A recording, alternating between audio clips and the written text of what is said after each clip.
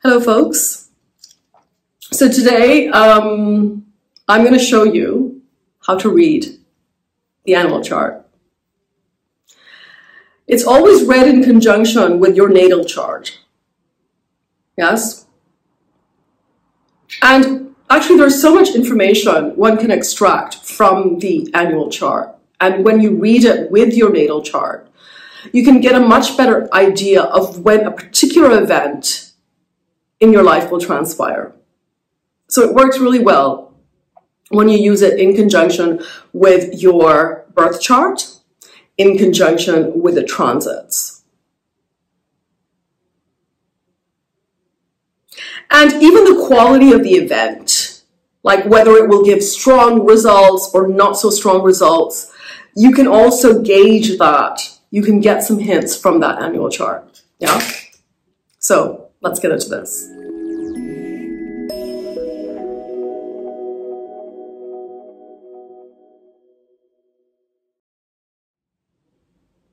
Now, some astrologers, they prefer to use a Tithi Pravesh to see the annual horoscope, which is more of a focus on the moon. But I have found better results with reading the annual chart using the Varshafal. And that's the way that I, operate with when I do annual readings for people. So I'm going to show you an example chart. An example of an annual Varshafal chart. And I'm actually using my own details here from many years ago, not recent. But it's a fantastic year for me to demonstrate how events can be seen through the annual chart. So first, just a little bit of an intro about how to, what the phrases, what the terminology is. So we look at the year Lagna, not your Lagna, the annual chart's year Lagna. It's Lord, and where it has gone in the annual chart, right? We look at the Munta, and it's Lord, and finally we look at the Vrshesha Lord to give a general vibe of the year. Right? Vrshesha basically means year lord. So the general rule from Parashara is to focus on the Lord of the Lagna, the 10th Lord, and exalted planets. The Dasha, or the Muddha Dasha in this case, of exalted planets, as they tend to be the most significant. And this is the same rule that we apply in the annual chart as well. The word munta, the phrase munta, that's basically in the annual chart, is effectively, it's linked to the birth lagna in that it has progressed. So it's the progression of the lagna. And it progresses by one sign per solar year. And that's what we call the munta point in the annual chart. Yes? Vrshesha, which is the Lord of the year, as I mentioned, dominates the events of the year.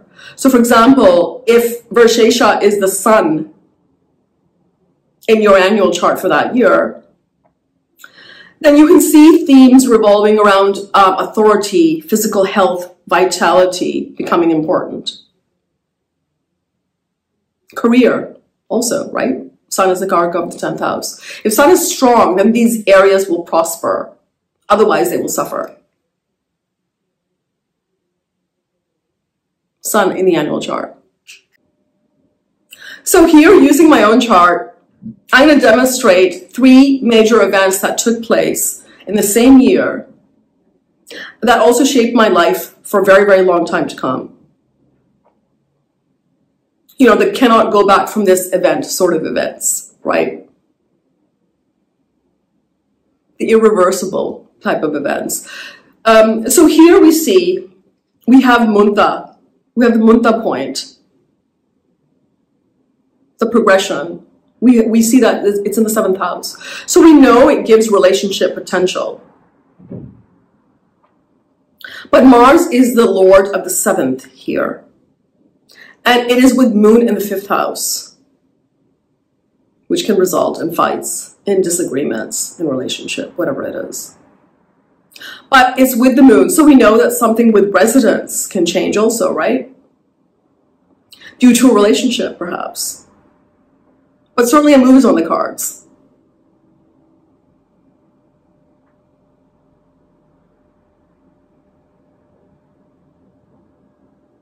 Which brings me to event number 1. I moved to London in this year.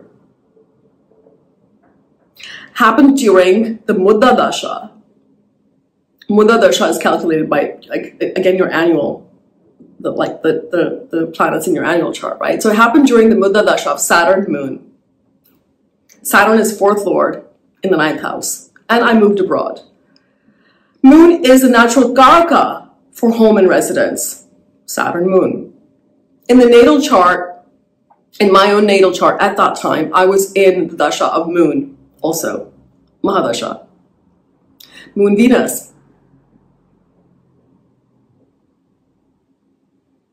And in my natal chart, Moon and Venus are in a Parivartan exchange with the 9th and the 10th house.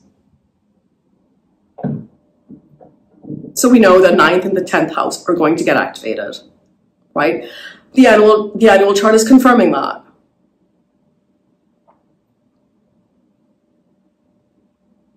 So it was actually a relationship that took me abroad. So you see the link with the relationship.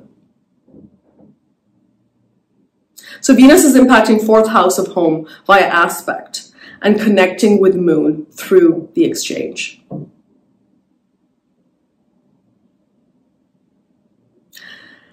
Event number 2 that year that happened was my father's death.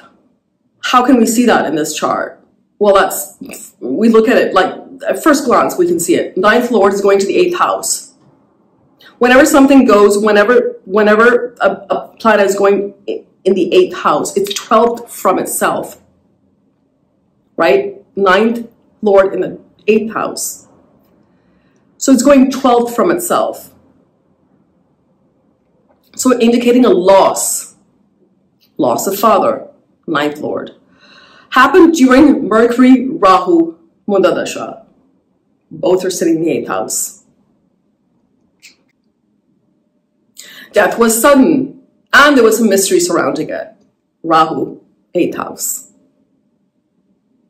8th house, just being activated. Saturn-Sun conjunction happening in the 9th house. Sun is a Karaka for father. Right? So Saturn has afflicted that Sun. And by the way, it's interesting because in my chart, my birth chart, in my D12 chart, there's a Saturn-Sun conjunction, and that was activated also at that time. See, this is kind of like a nice way to use a Varga chart as well. D12 is for your parents, you see, for your parents. Sun is, of course, Karaka for father. In my natal chart, I was in Moon Sun. Again, Sun is coming up, right? And in my natal chart, it so happens that Sun is in Gemini and Saturn was transiting over there. Do you see how the connections are happening with the annual chart and the natal chart? Ketu strong in the 2nd house of family, loss, separation from the family.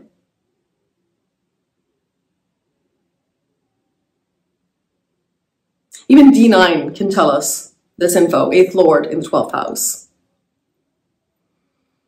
Sun is in Margastan, right, in 12th house, and Ketu is in the 9th house.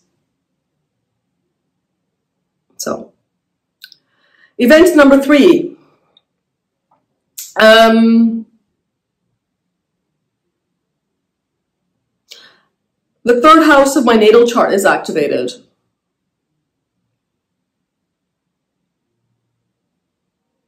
And where is Venus? It's in its own house with friends, Mercury and Rahu.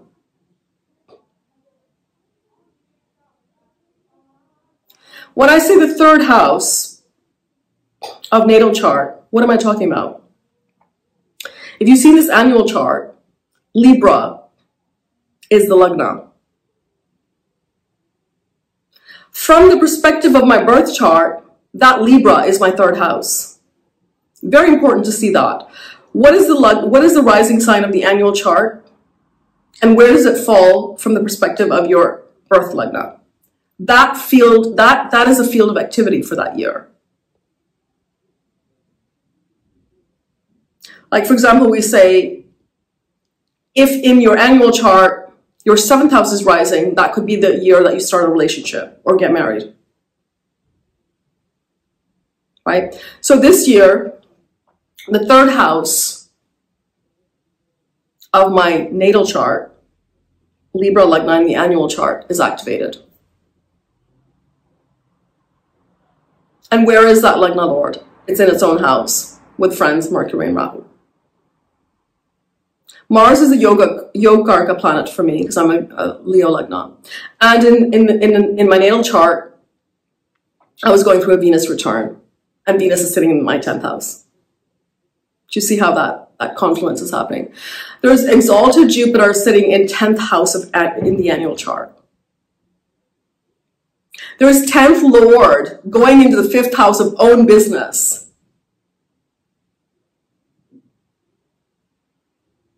So we know exalted Jupiter sitting in the 10th house of the annual chart. We know that there's going to be some auspicious event related to career and home. Because what we say in the beginning, we talked about exalted planets. You have to pay special attention to them, right? They will bring auspicious results. And in this case, it was for both. It was residence change as well as career, setting up my own business. So 10th Lord, Moon, going into the 5th house of own business with Mars. So when did I set it up? In the Muddha Dasha of Moon. It's a Chandra Yoga. This is a Chandra Mangal Yoga happening in the 5th house, right? So, which is another indication. Like, so you can see yogas as well. You can see yogas as well transpiring in the annual chart. And I have the same yoga happening in my D9 chart. So that was being activated at that time also, because I was in Moon Mahadasha. And what is Leo? Natural 5th house, own business, own creation of some sort. Could be your own project, creation, whatever it is.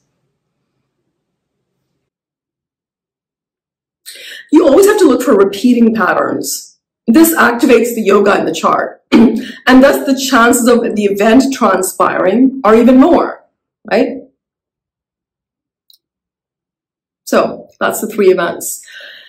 Now, points to consider with death, just generally. You don't just see one person's chart, right? Like you look at other family members' charts to see. I mean, death is not something that I normally will predict for anybody anyway. It's not something that I would like to do.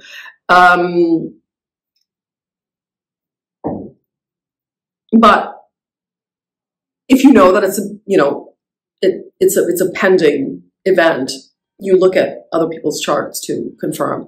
The strongest yogas being made were with a 410 axis. Right?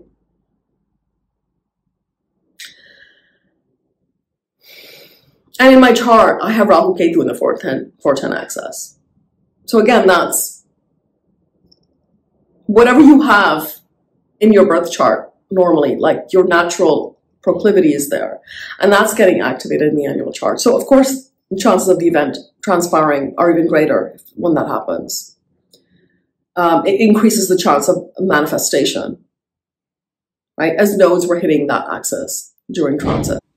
So this is a glimpse into the Varshafal annual chart. Always read it in conjunction with the natal chart. Otherwise, you're not going to get results. And also read it in conjunction with the ongoing dashas and the transits to arrive at the best probability. Yeah, so that's all for now. Cheers.